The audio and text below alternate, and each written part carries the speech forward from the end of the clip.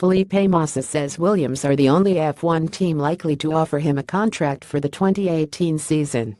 The Brazilian agreed a one-year deal with Williams to partner Lance Stroll in January 2017, just months after announcing his retirement from the sport. Massa, who has won 11 Grand Prix races during his 16-year career, came out of retirement after Valtteri Bottas moved to Mercedes to replace world champion Nico Rosberg.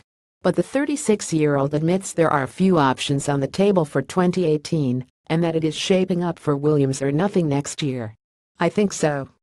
Or maybe something happens, a guy like Rosberg decides to retire. But I don't think it will happen," the former Sauber and Ferrari driver said.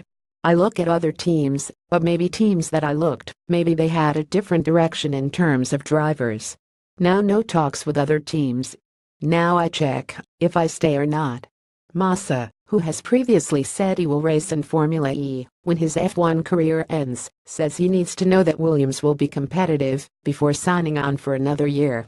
"I'm still thinking, I'm still talking with the team to see if they want me or not," the 2008 World Championship runner-up said.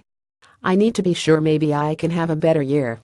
The Malaysia Grand Prix at the Sepang International Circuit will be shown live over the weekend of 29 September